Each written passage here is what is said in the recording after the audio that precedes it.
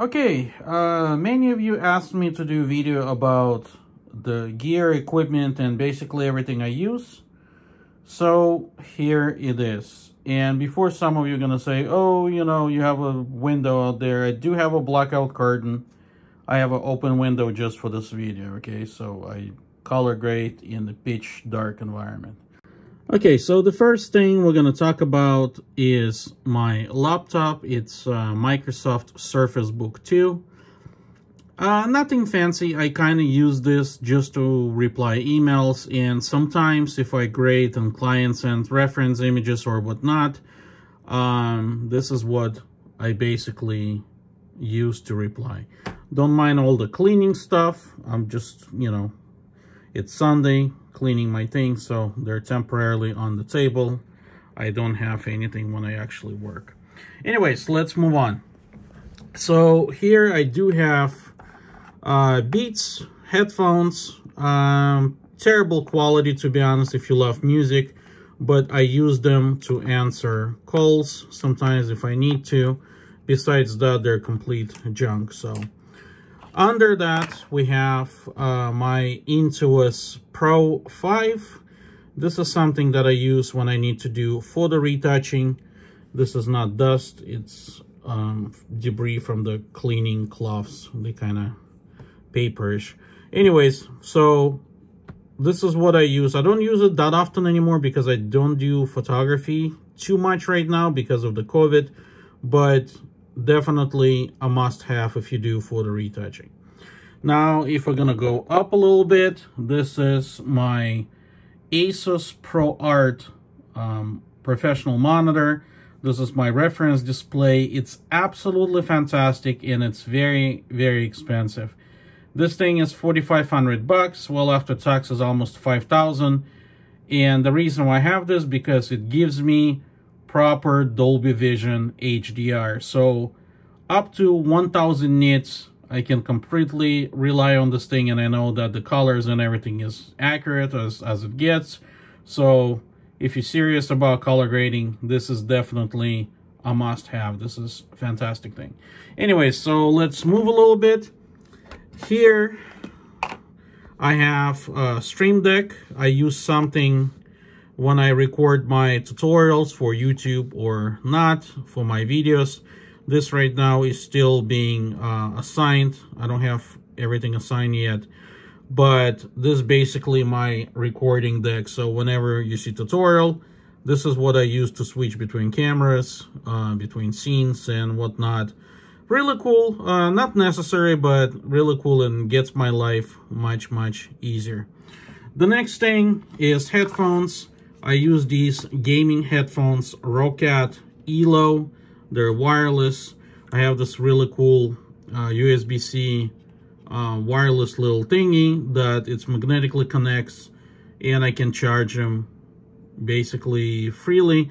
I don't have to be afraid if I pull on them, everything goes down along with the headphones. So this is really cool. Magnetic just snaps, and they're pretty nice quality. The only thing you have to be careful with them is out of the box, the driver that comes with it gives you really terrible audio quality. So keep that in mind. Okay, the next one we have Elgato Wave 3 microphone. This is a microphone I use now. I used to use the Soviet Octava MK12, but because it's USB-C and basically I just switch everything to USB-C, it makes my life much easier. Just plug in and it's ready to go. The sound quality is very nice as well. Plus it has that nice clip guard, so if I'm going to be shouting and screaming, it's going to protect and not clip my audio. So this is really cool. Behind it we have Blackmagic micro panel. I had this thing for a couple years now. I actually have two of them. Again, this is not dust, it's a paper debris from the cleaning napkins.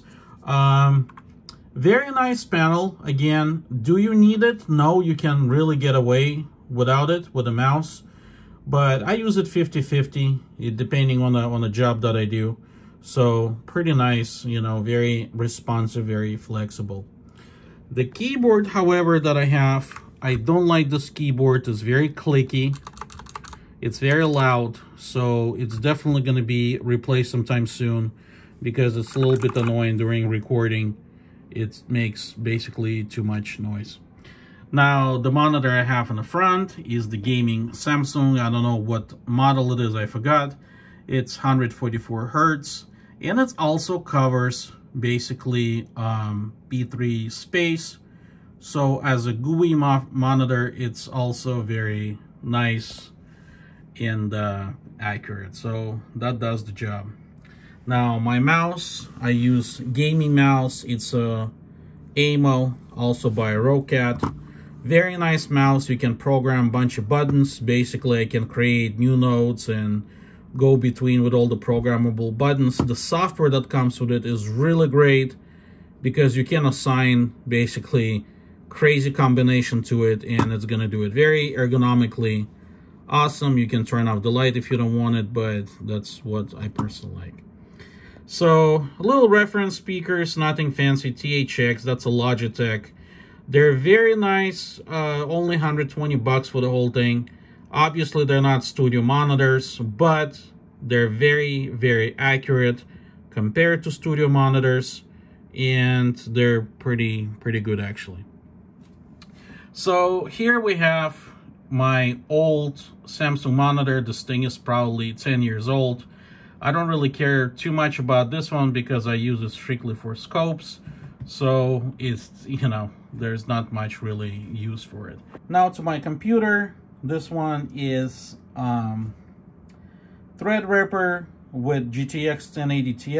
Unfortunately, I still cannot buy new one. It's out of stock everywhere. 64 gigs of RAM. And this has been my main workhorse basically for all my projects. I do use all NVMe drives. They're very fast for my actual commercial work. And for the storage, I use regular hard drives. So basically, this is my setup.